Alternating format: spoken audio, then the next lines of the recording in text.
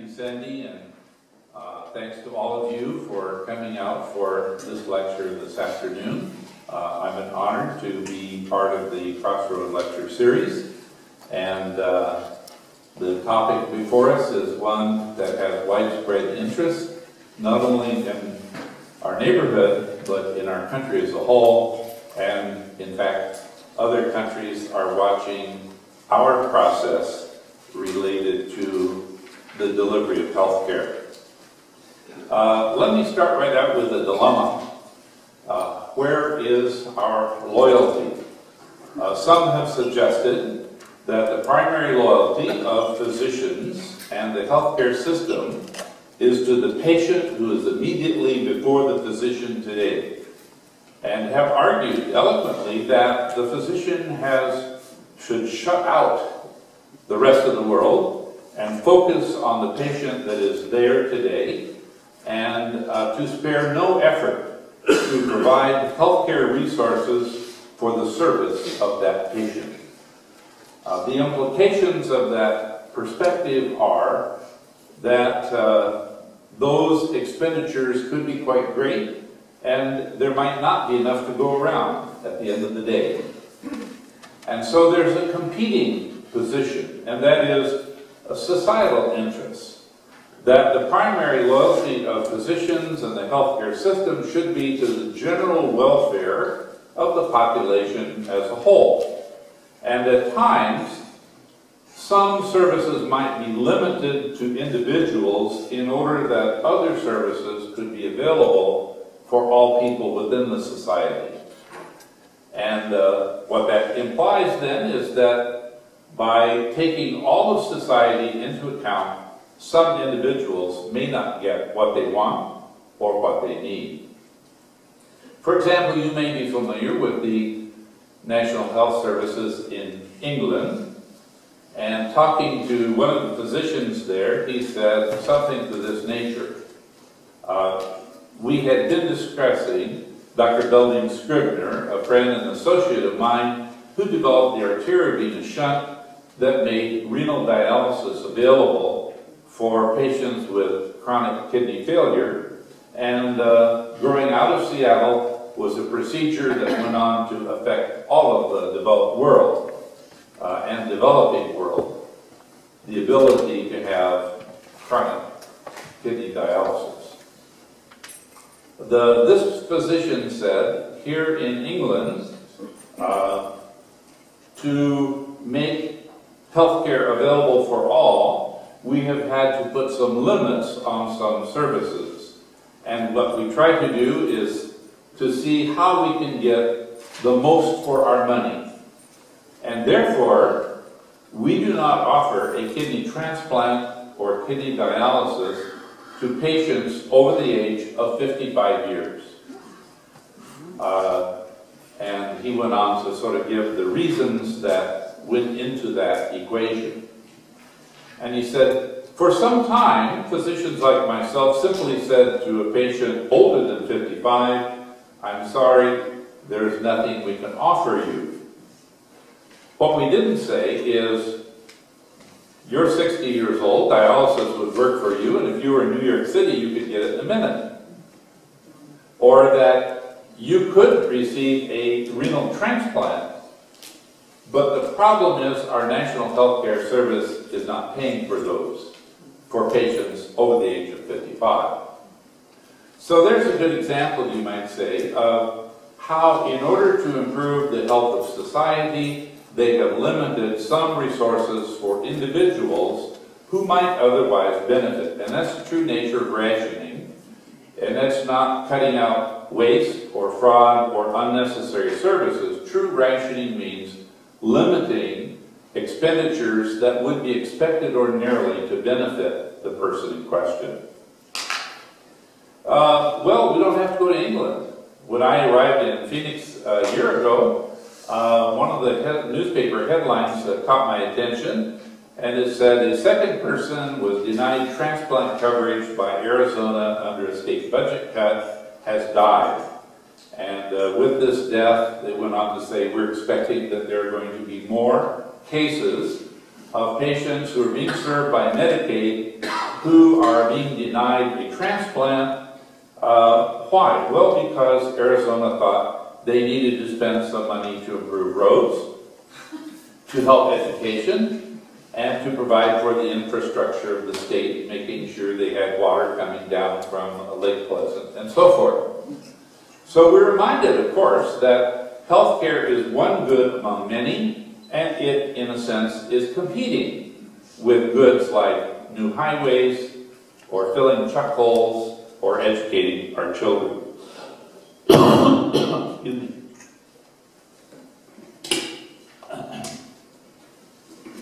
Or you may have read a few years ago of the Oregon experiment with Medicaid. And here, the part they could control wasn't private insurance, but it was Medicaid. What does the state pay for? And they had a lot of grassroots movement in Oregon where they interviewed people in communities to see what you prize most highly and what would you give up if you had to in terms of having a list of priorities of healthcare services. One of the things they decided to give up was organ transplants. Again, this is an expensive service. At that time, it was about $150,000 for organ transplant. Since then, it's gone up and is $180,000 to $200,000 per transplant. And then a person must continue to take medication so that the body doesn't reject the transplant throughout the years until the time of their death.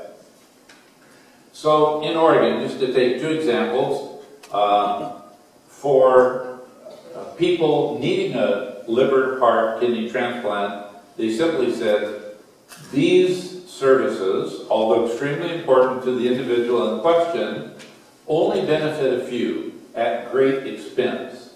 And if we have to divide our dollars, we want it to go where it will do more good. At the early side of life, they also said, and if a premature baby is born weighing 500 grams or less, probably around 24 weeks gestation, we simply will weigh the baby. If it's under 500 grams, we will not provide any aggressive treatment. We will not intubate, we will not place on the ventilator. We will treat it humanely. We will wrap it in a warmed blanket. We will give the baby to the mother and say, you may want to hold your child. We want it to be comfortable, but we're not going to do any aggressive treatment because we don't believe it would be cost effective to do so. Okay. So those are examples of limitations that have already been placed. Raising the question then, as we do this afternoon, is healthcare a right? Clearly, I've shown that in some circumstances, at least, just citing Arizona and the Oregon experiment, some aspects of healthcare are not a legal right. And now you see I've introduced a new term, haven't I? Not a legal right. The question reframed might be, is healthcare a moral right? And if so, are there any limitations, or how can we innovate limitations that promote justice and social equity in the delivery of health care? Well, it's kind of interesting to ask ourselves the question, how did we get here? How did we get into a place where we're asking such a question? And I think it's interesting. It all began with Hippocrates. You can go back to the 4th century before the Common Era, and here's a quote from one of the most famous physicians who has been quoted from the time of his own service as a physician. He is still quoted today. And in his book, The Epidemics, he wrote, as to diseases, make it a habit of two things, to help and not to harm. When Beecham and Childress wrote their book, Principles of Biomedical Ethics, in 1979, the first two principles they identified as being relevant to healthcare are the principles articulated here. And that is, it's common sense that tells us that when one goes into the healthcare arena, that one should be benefited and not harmed. And Since some harm is inevitable, the benefit must always outweigh the harm. So even for a simple hot appendix, we have to go into the operating room. We have to have a general anesthetic. Our abdomen has to be surgically opened, and then a part of our GI tract is removed, resutured, and sewed back up. And there's always the risk of anesthetic death, the risk of infection by some failure of the antiseptic method, or there's always the danger of catching a bug that lives in the hospital. Hospitals are not exactly safe places to live in, you know, because of the resident bugs that are there. It's not altogether a benign procedure. So we're willing to risk some harm in order to have a greater good. And I think from the earliest times of medicine, even before medicine was very effective at all, this was clearly recognized. In fact, going back, there were two strands of philosophy that related to the nature of healthcare. Those who followed the school of Hygeia said, well, health is a natural estate.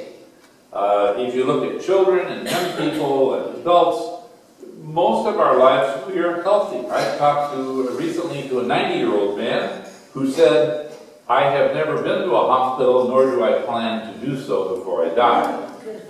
He was born at home with the help of a midwife. He had never entered a hospital. And I think he would be epitome of the idea that we are born healthy for the most part, and by living a prudent life, we can maintain and foster our health. Then there was the second philosophy, and that is the cult of Asclepius, and that was quite a different notion of healthcare. In the idea of Asclepius, man is a tool maker, and man has the use of reason and can use tools reasonably to intervene in the disease process directly.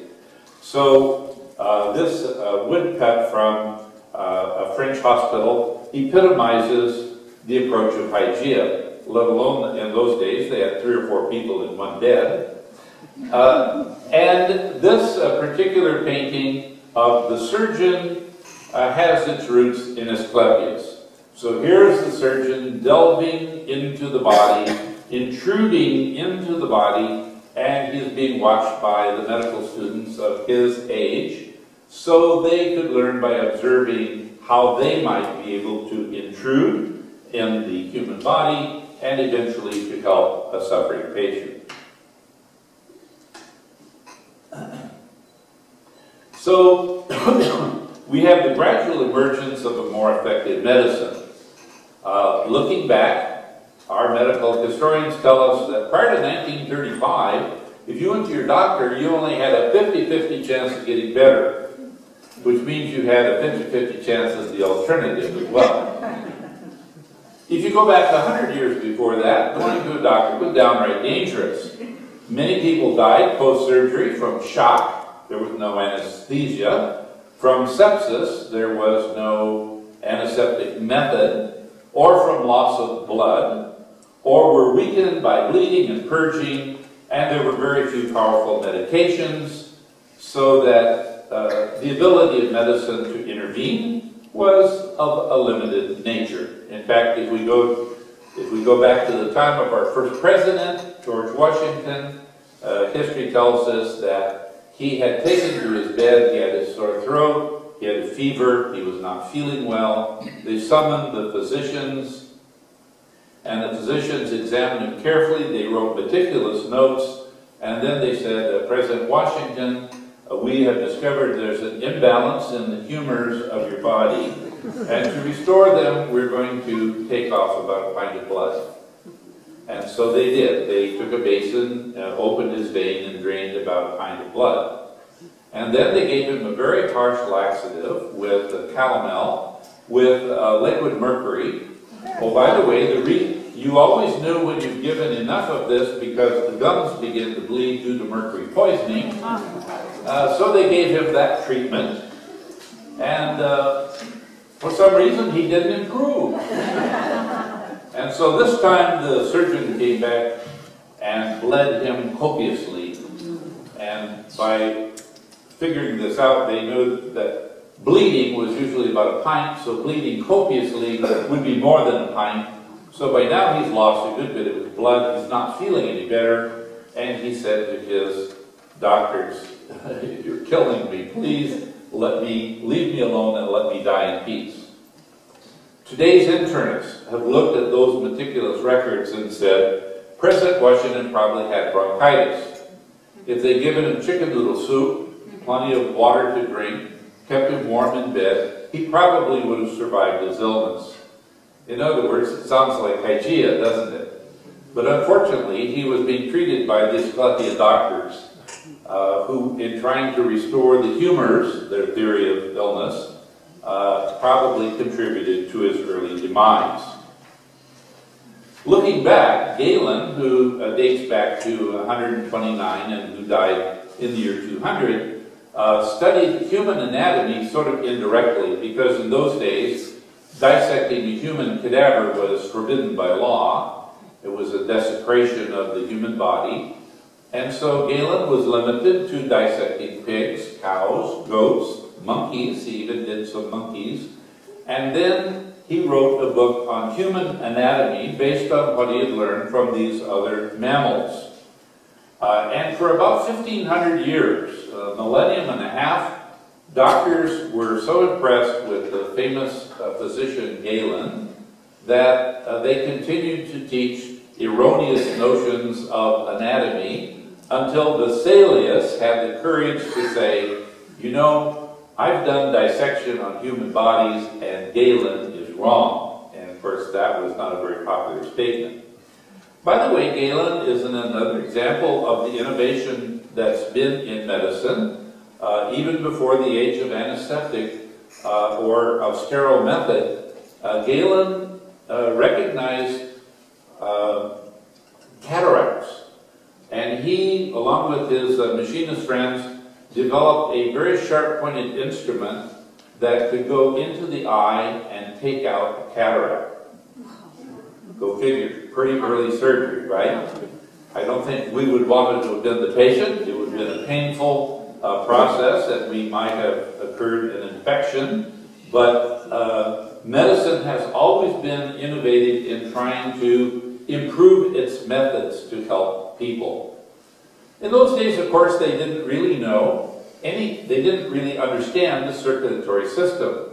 The thing that had not been discovered is capillaries. So we know the heart is a pump, the blood goes out, it goes to the capillaries, exchanged into the venous system, and returns to the heart. Back in those days, prior to 1628, it was thought that arterial blood comes from the heart and venous blood comes from the liver. And that the liver would send the venous blood around the body. And so when you think about the whole span of the human species, it's only been recently that we've had correct understanding of even how the body functions. And then, just when hypnotism was being used as an anesthetic because it was so inhumane to operate on people with no anesthesia, Morton discovered the usefulness of ether. He invited another physician, he and his wife invited another physician and spouse to dinner, and while the women were in the kitchen, Norton says to this guy, hey, I want to try an experiment, and I need your cooperation. So the guy laid on the couch, he took a little screen covered with cotton gauze, dropped a few drops of ether on it, had the guy inhale, and of course he went to sleep. He stopped, withdrew the ether, the guy woke up and said, hey, what happened? He said, well, you've been asleep, you've been unconscious.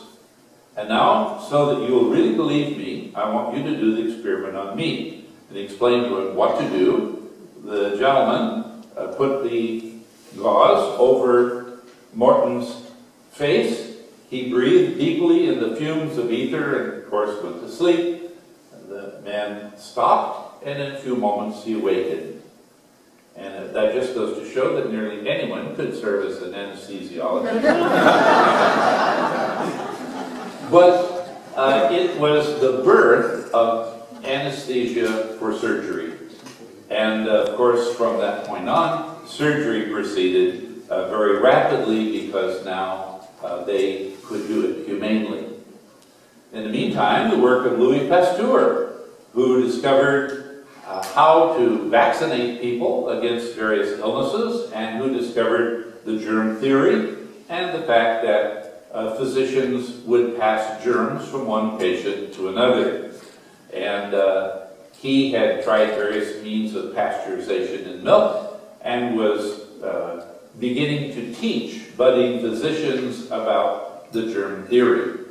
One of his students was Joseph Lister, and he really became convinced of Pasteur's, the truth of his message, and he began to insist that surgeons wash their hands before doing surgery. Can you imagine that? And he began sterilizing instruments with carbolic acid. And one of his disciples or associates, William Halstead, whose nurse and girlfriend was having rough hands due to her allergic reaction to carbolic acid, he had the other scientists make a pair of rubber gloves for her, and very quickly rubber gloves became the standard for use in surgery. Alexander Fleming, a name you'll remember, went off on vacation, and when he came back, his lazy lab clerk had neglected to wash the dishes, the Petri dishes, that is. And Fleming noticed that he had been doing some experiments with Staphylococcus bacteria, and in these dirty dishes, he noticed that mold had begun to grow in a couple of the dishes. And where the mold grew, the Staphylococcus bacteria had died. He thought that was very interesting. So he took some of that mold and he began to culture it and found, sure enough, that mold and byproducts from that would kill any number of bacteria. It took from 1928, when he discovered this, to 1945 to finally synthesize it and make it available in mass production. And voila, we had penicillin, the first antibiotic. And now we were able to intervene in the disease process in rather miraculous ways. So, look at the history. We have a long history ranging from medicine being dangerous, outright dangerous, or ineffective, and then after World War II, medicine emerged as more powerfully effective.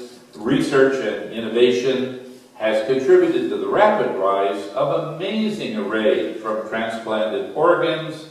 One of the recent ones, we're familiar probably with putting a stent in the coronary vessels to prop them open in the event of a heart attack. And more recently, a team has discovered a way to go into the artery here in the groin and go up into the brain and capture a clot and remove it, thus taking away the risk of a stroke. Medicine, it's amazing. And our life expectancy has changed from 48 in 1900, the turn of the century, to today, 78 in general. What are we doing with those 30 extra years? Not that people didn't live to the age of 78, 80, 90, or 100 in the past, but very few did.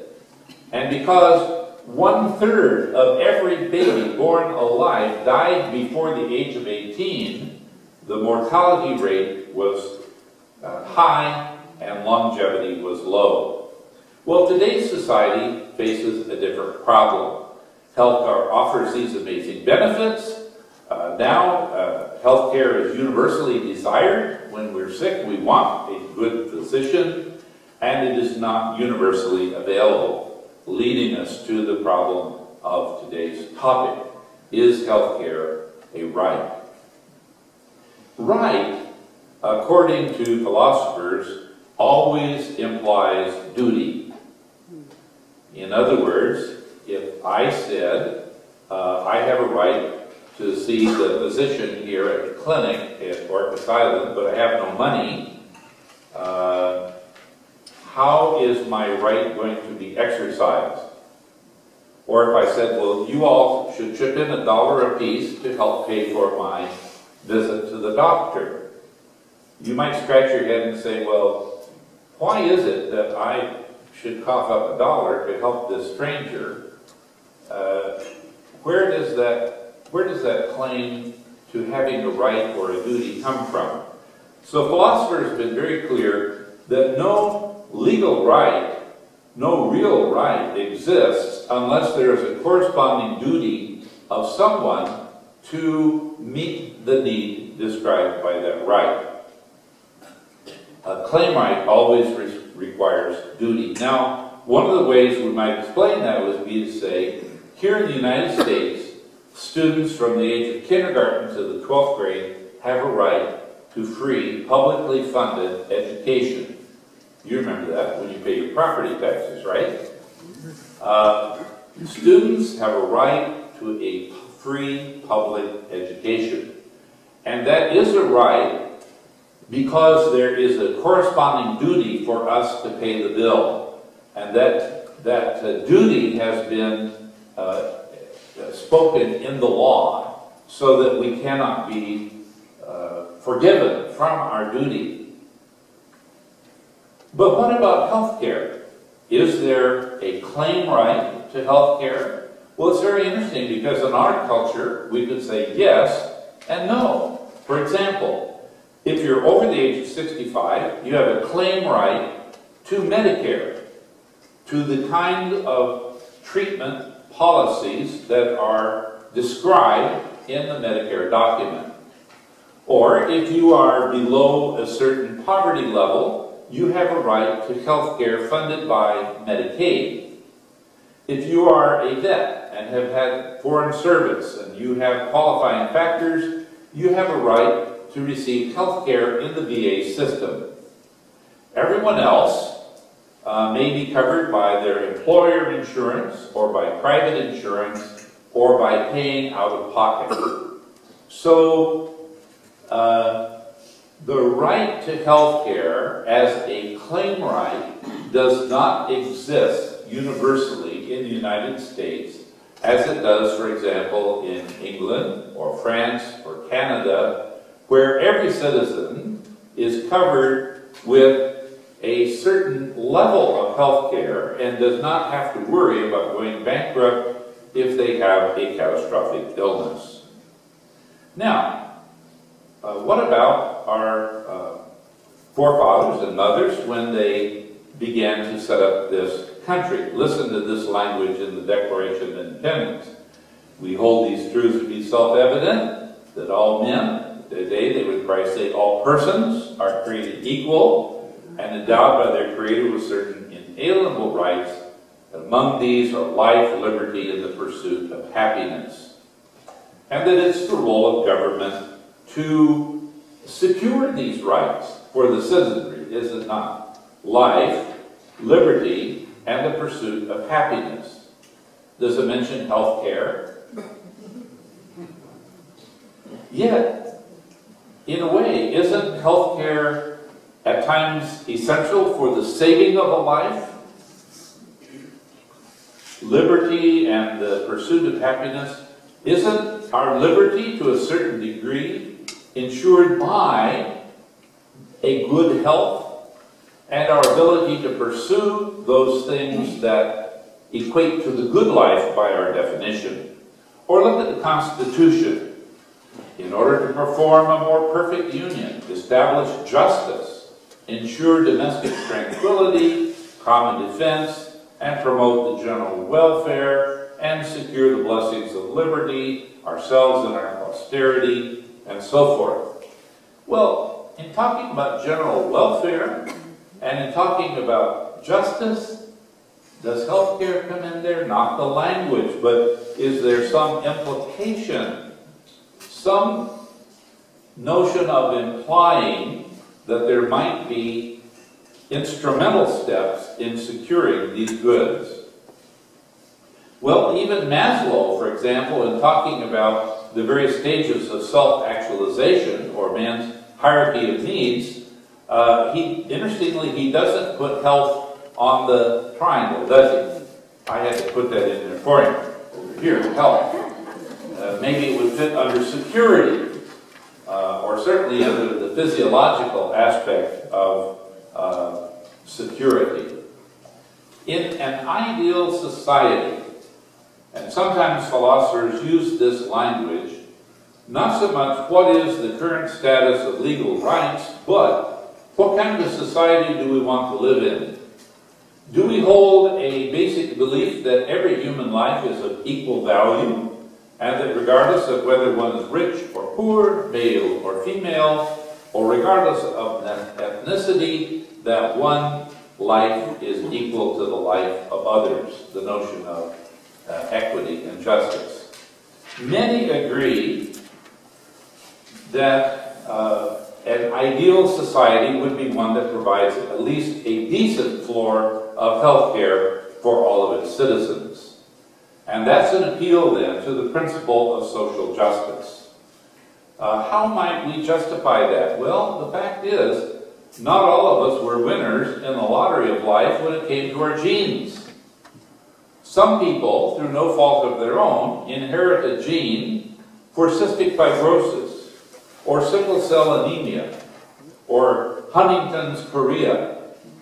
And we don't know where we're going to be in the lottery of life, and so it seems to beg the question that maybe we should have some form of general welfare that would help those who, again, through no fault of their own, happen to inherit those genes. Accidents are no respecter of persons, and often people are injured in accidents that were not, for which they were not culpable.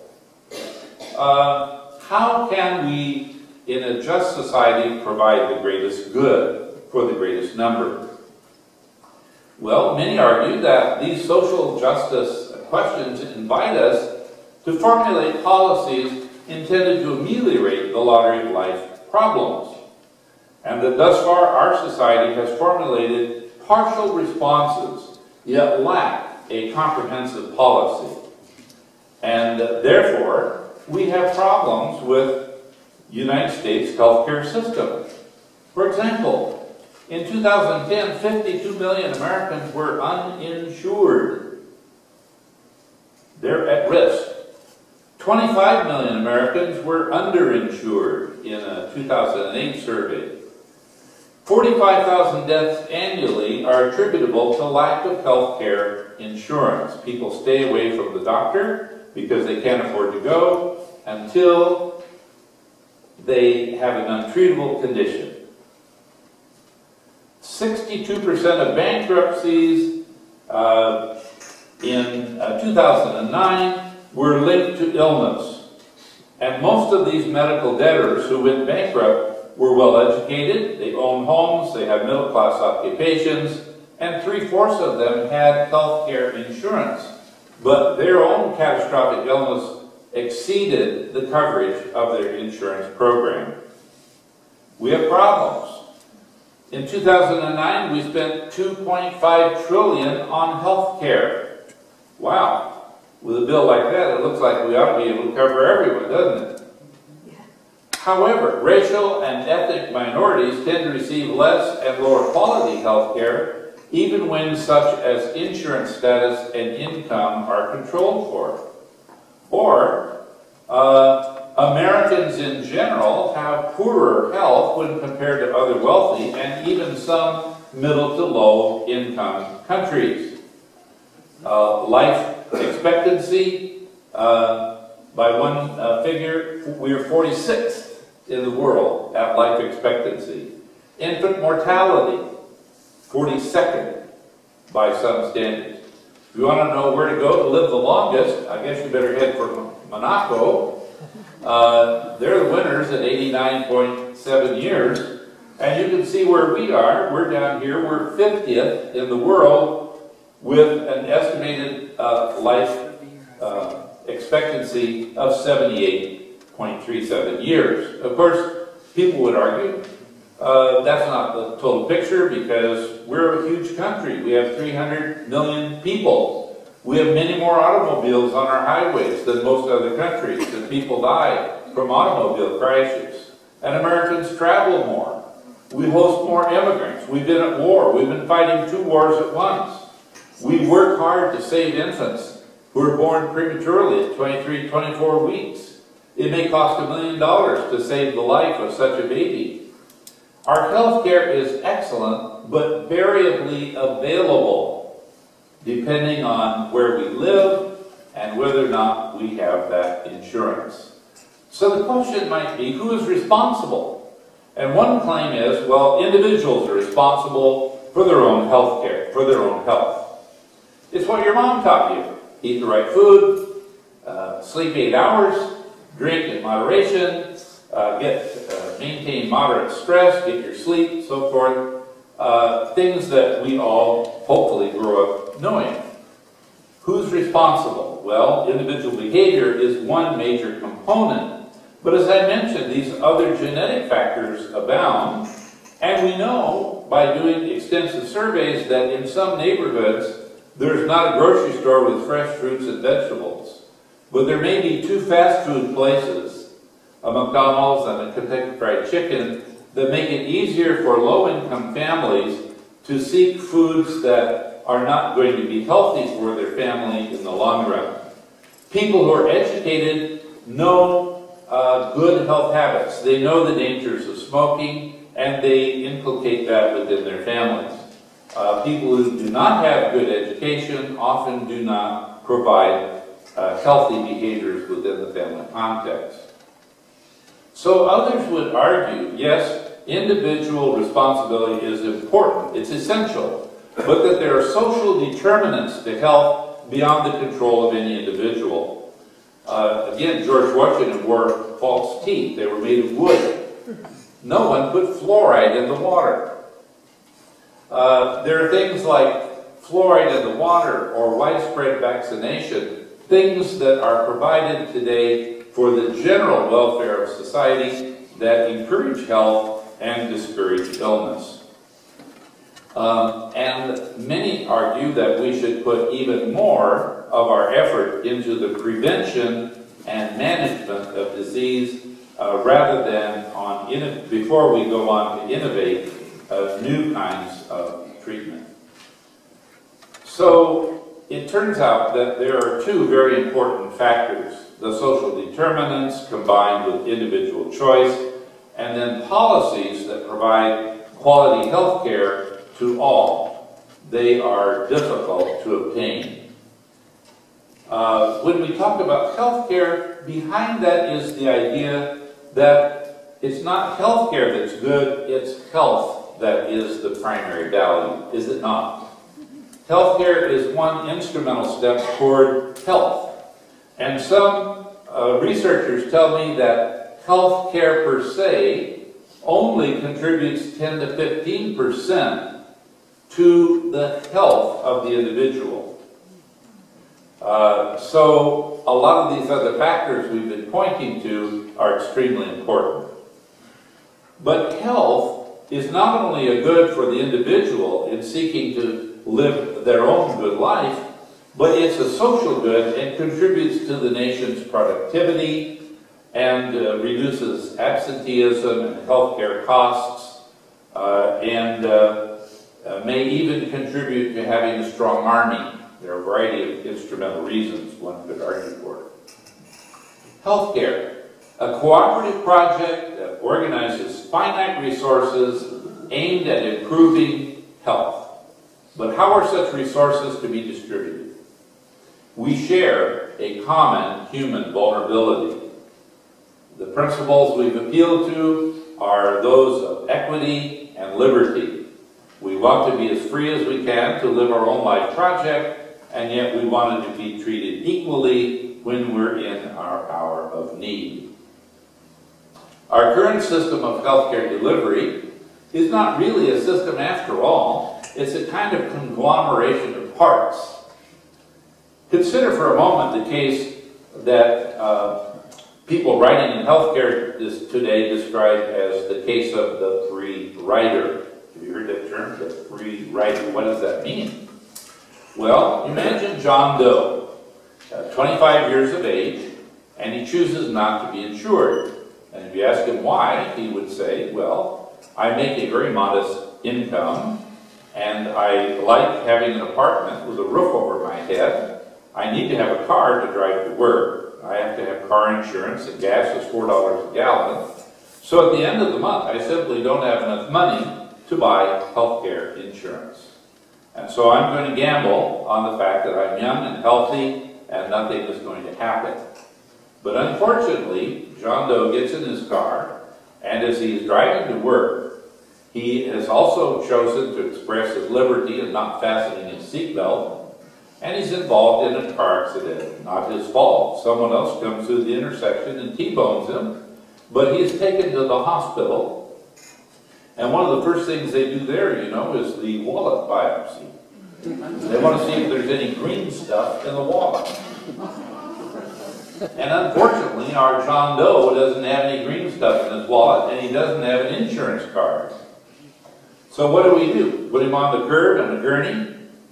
No, because here in the United States we have a law, we call it EMTALA law. It's the Emergency Treatment and Transfer Act. In other words, it requires the hospital, if the patient gets brought in, you have to stabilize that patient, and you can't transfer them anywhere until they're stable. And John, he needs a blood transfusion, he needs surgery in the operating room, and then he needs some recuperation in the ICU before he can go anywhere. And guess what? When all of this is done, and maybe the bill is $75,000, John is not going to pay for it. Why? Well, because his savings account is empty and he has no insurance. And so, who is going to pay for that treatment? Well, the answer is you and I are going to pay. When I go in for my appendectomy or whatever it is I need, I'm going to pay a little more so that the hospital can cost shift some of my surplus payment to pay for those who are free riders, those who do not have insurance. And so many would argue that there's a flaw in our system, and that, well, lo and behold, 78 million baby boomers are descending on the healthcare system, and as we all know that as we approach old age, we're likely to need, not necessarily, but likely to need more healthcare. And lo and behold, we also have a physician shortage. More people coming into healthcare, less doctors to take care of them. In 2014, just 2 years down the road, we are going to have a $60,000 shortage of physicians. I think it's about 50,000 now. And by 2025, we will have a shortage of over 100,000 physicians. And you know, it's a long time training up a physician. 4 years in college, 4 years in medical school, 3 or 4 years in residency. It takes a decade. So if we started today, it would still be 10 years before we would have a sizable increase. The University of Washington, like others, have increased the size of their class. 10 years ago, our class had topped out at 175. Now they've increased it to 225, increase of about 50. But it's going to take a while for those to get in the pipeline, and after all, that's only 50 a year, barely replacing the retirement of older physicians. Plus, we have a maldistribution of physicians. The only physician specialty we have enough of is cosmetic surgeons and dermatologists.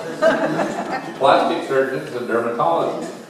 All the other specialties are a little bit low, but we have a crying absence or lack of primary care physicians. Unlike Canada, for example, who reward physicians who go into primary care and limit the number of specialists, or countries like Finland, where they have a closer rein on how many can go into specialties in order that good primary care, prevention medicine can be maintained rather than a high increase in specialization. Because unlike other commodities, when there are too many physicians, the price doesn't go down because of competition, the price actually rises. Because people will do more surgery. Whoa, you need a hip replacement, or a total knee. We can do that. And it may be that more unnecessary procedures are done because there are more people who are trained to do that procedure. So our dilemma, individual patients need quality care. Spending on one, however, limits resources available for other like sufferers. Efficiency in the system is a moral requirement, but efficiency may not be enough. Rationing seems inevitable, that is, limiting some beneficial services to some in order to distribute basic care more equitably. In an ideal society, access to health care would be available to all. Intentional policies would provide for just such access, and we could base that on an appeal to the notion of social justice. It recognizes both individual responsibility and social determinants for well-being, coexisting within activity. Under the rule of law, our society is faced with the challenge of translating this ideal view of a just society into policies that promote equity in access of health care. Is that easily done in today's political climate? What have we just witnessed? We must somehow, though, invoke the democratic process by influencing our representatives in Congress to develop and to enact such policies, if, that is, we believe, as I do, that health care is a moral right. Thank you very much for your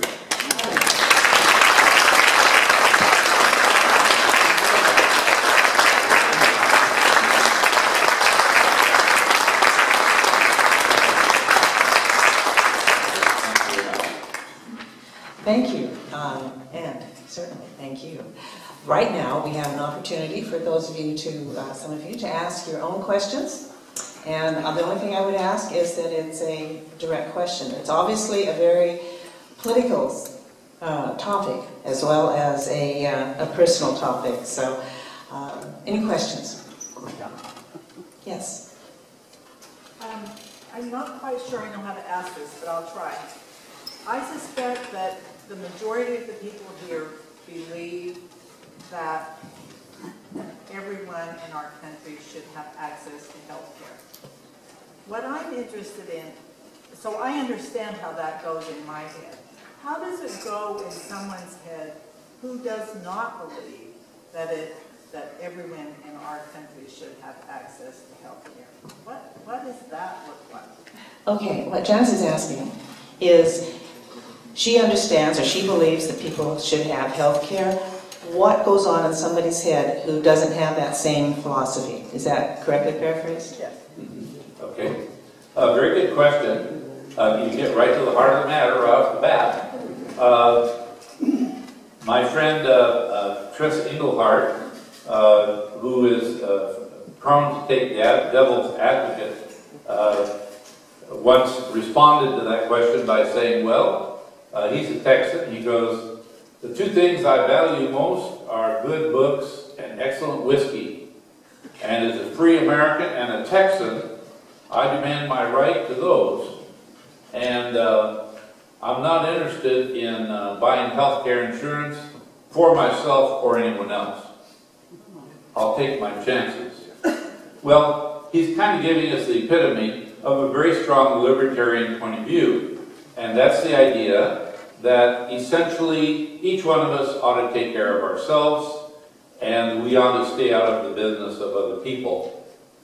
And it's in contrast to a communitarian point of view that's fostered by some of the ideas I mentioned, that I might have a child who is unlucky in the lottery of life. I might be healthy, but I might be a carrier of cystic fibrosis genes, and they might express themselves in my child.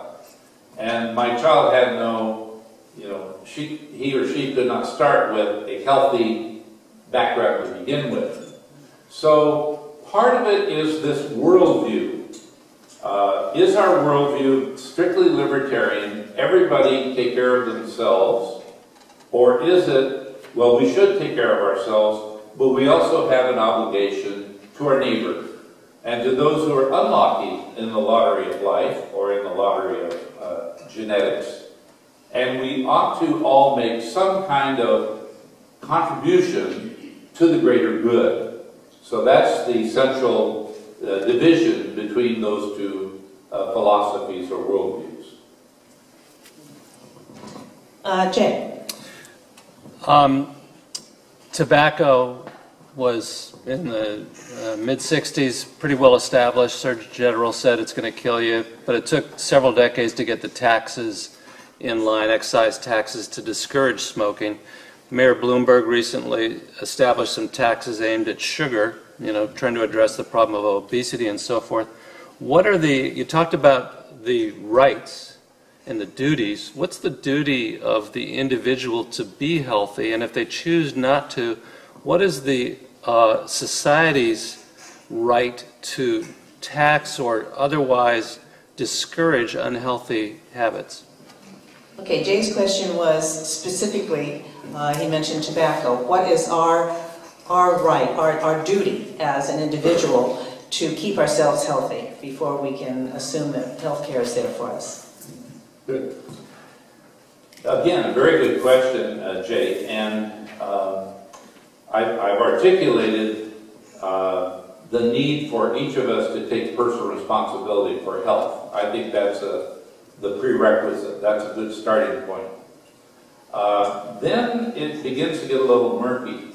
For example, as a parent, I believe I have a moral duty to teach my children about the fact that use of tobacco is going to be harmful to their health, and do everything I can to contribute to them being in a tobacco-free environment. But we also live in a society that values personal autonomy or personal liberty. So we've used taxation to make cigarettes very expensive as a way to help discourage people from using tobacco, although we've forbidden the use of smoking in restaurants and bars and public places. But we haven't gone as far as to outlaw completely the use of tobacco. And I think that's a way in which our society is trying to harmonize a respect for personal autonomy and a contribution to beneficence, or at least non-maleficence, that is, avoiding harm. People ask the question, big gulps or Slurpees may not be good for people because of the problem of obesity and the problem of increased blood sugar and type 2 diabetes being rampant. So how should we address it? Should it be through public education about the need to monitor one's blood sugar, or should it be to outlaw the size of soft drinks that can be purchased in the state? And there are competing ideas about what is going to be most effective in doing that. One other thing I would add, and that is, suppose, okay, I had a conversation with two physicians. One says this way: if a patient comes to me and the patient is a smoker, I am a pulmonologist, a lung doctor. I foster people with healthy lungs. But if he chooses to injure his lungs by smoking, then I will say to him, I'm going to just tell you once, if you continue to smoke, I'm going to give you the nicotine patch, I'm going to send you a smoke enders program, and if you continue to smoke, I'm going to kick you out of my practice and refer you to another physician. The second doctor said, well, I can see why you feel that way. I'm also a pulmonologist. I want my patients to have healthy lungs. But I'm also recognize the powerful addiction of nicotine. And I may not be doing enough if I simply threaten the patient to cut them out of my practice if they don't stop smoking. And there is some evidence that some people genetically are more likely to be addicted to nicotine than others. So the person who says, well, I woke up and realized smoking wasn't good for me and I stopped cold turkey. And the other person said, I've tried to stop 30 times. I've used a lot of nicotine patches and it hasn't worked. Maybe that person is a victim of bad genes. And so then the question is, are we going to persecute the victim, or are we going to find other ways to help that person find a reasonable solution? One company, for example, on the smoking issue said, we'll provide free prescriptions for nicotine patches, and we will provide free smoke ender classes and support groups.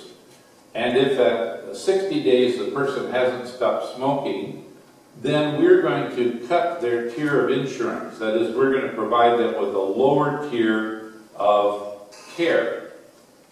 And it's been shown by those who have studied this that that is not an effective way to actually change the behavior.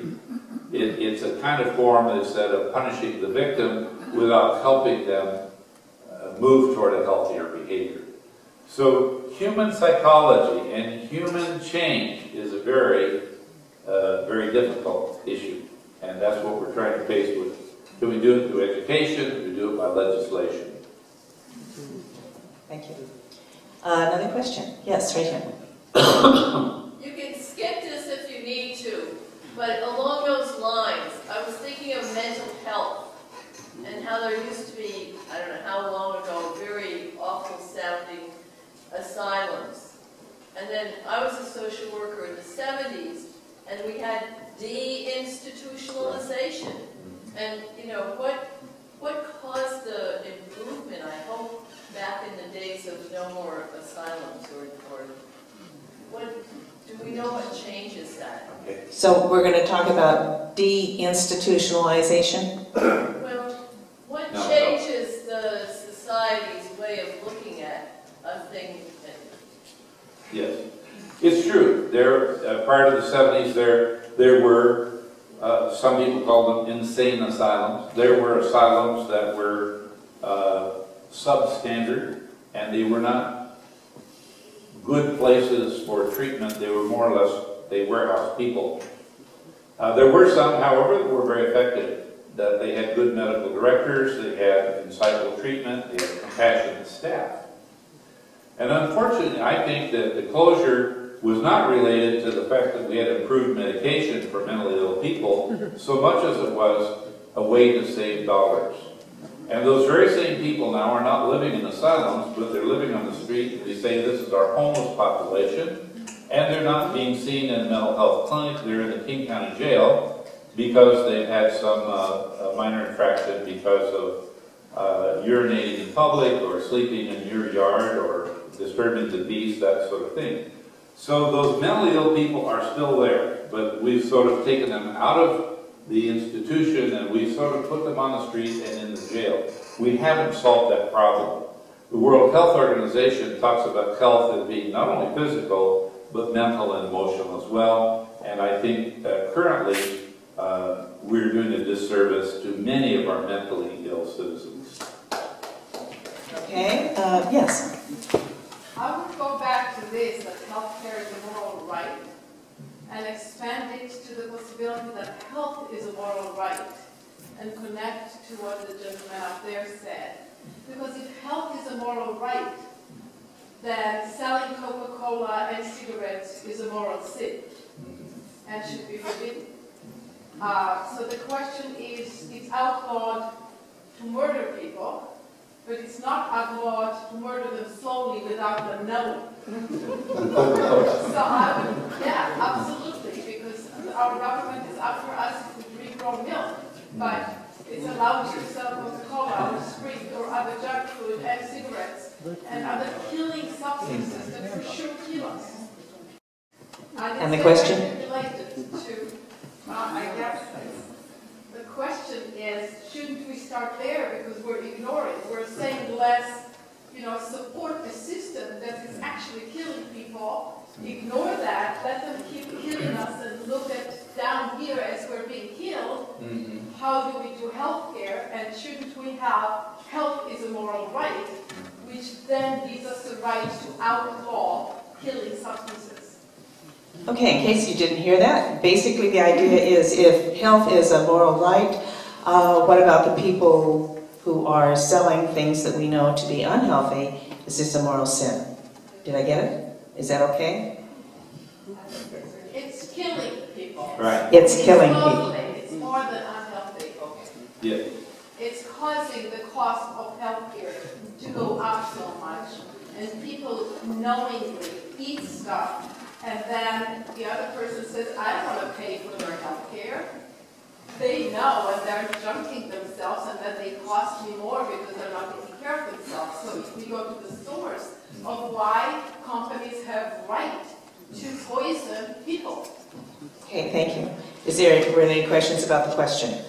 No, I'll just jump right in and say, of course what you're saying is very important. And our discussion occurs within a societal context that prizes very highly individual liberty. Not to murder. But that's where they make the distinction between killing me slowly and murder, right? So some say, well, where do we draw the line? It's actually a line drawing problem.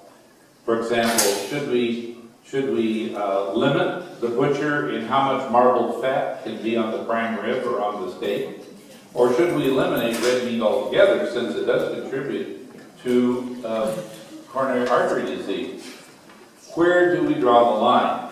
And I think what we're trying to figure out is how do we respect individual liberty and trying to provide good health education. Now, I think some efforts are being made in this direction. For example, my own insurance company, they discovered that I'm online. So now they send me a health bulletin every month. And they also entice me with things like this.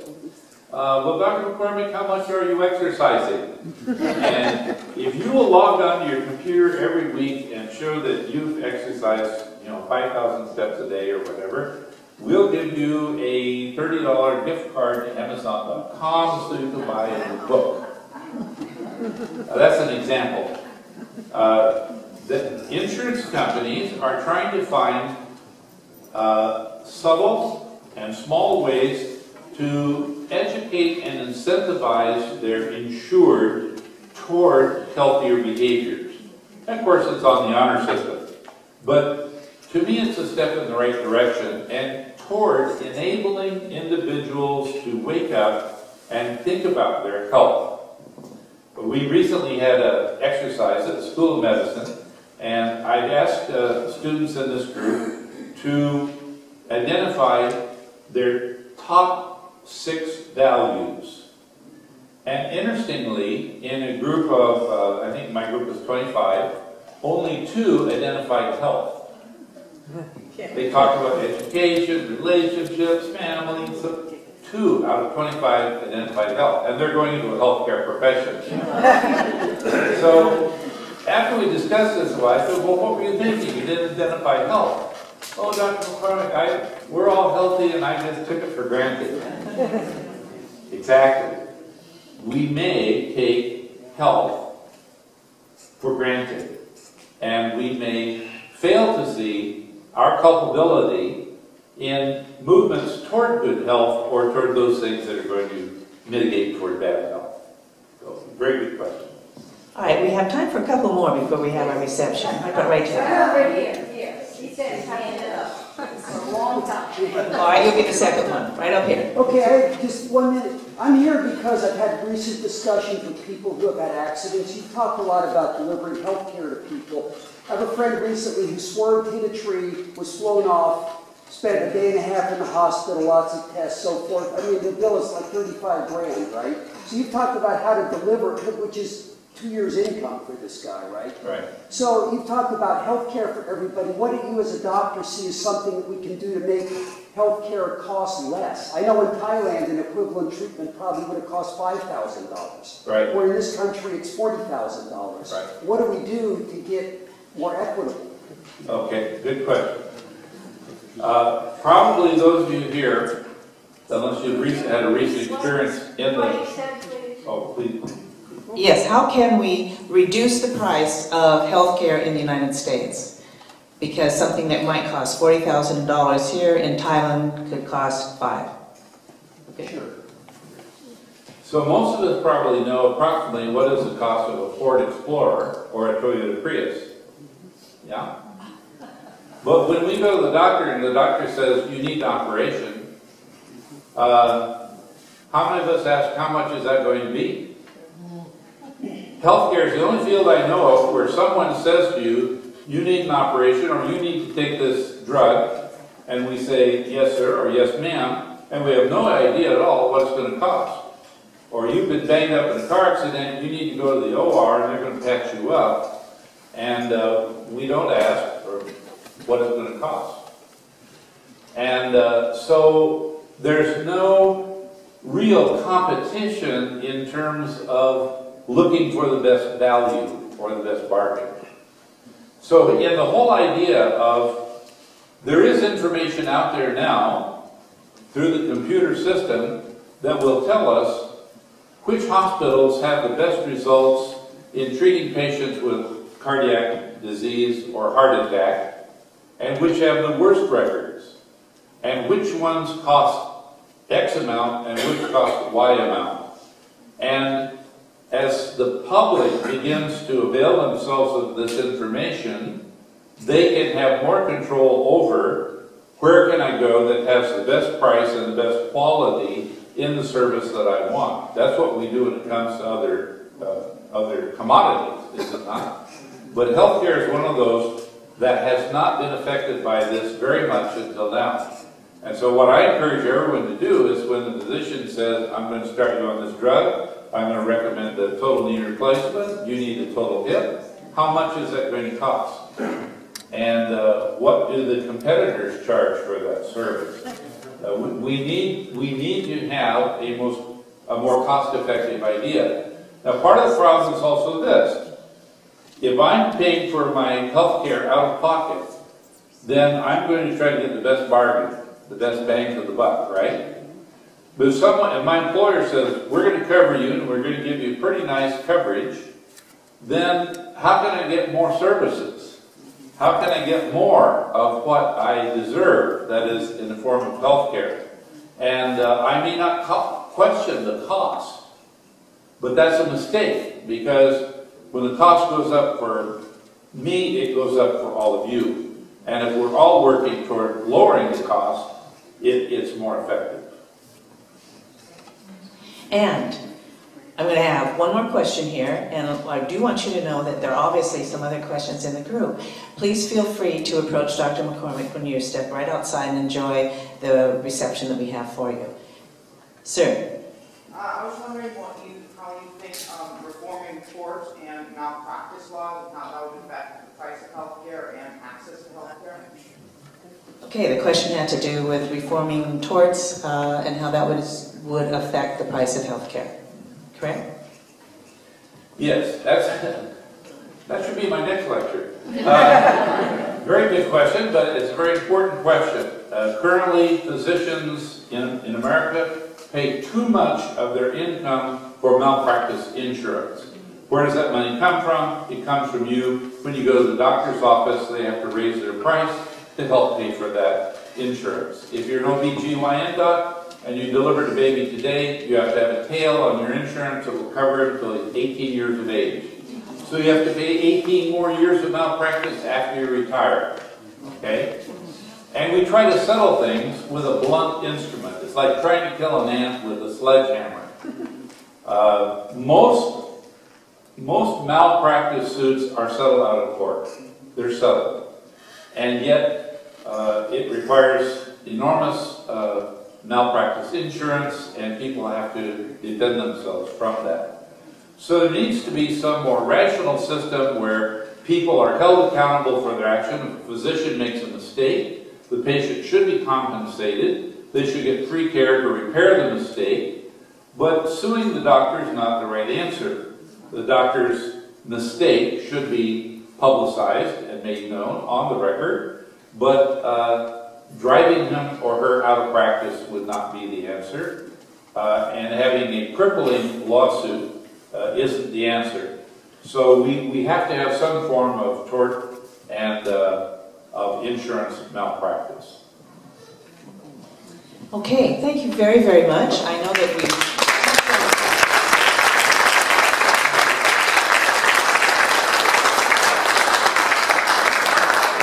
touched on an important topic.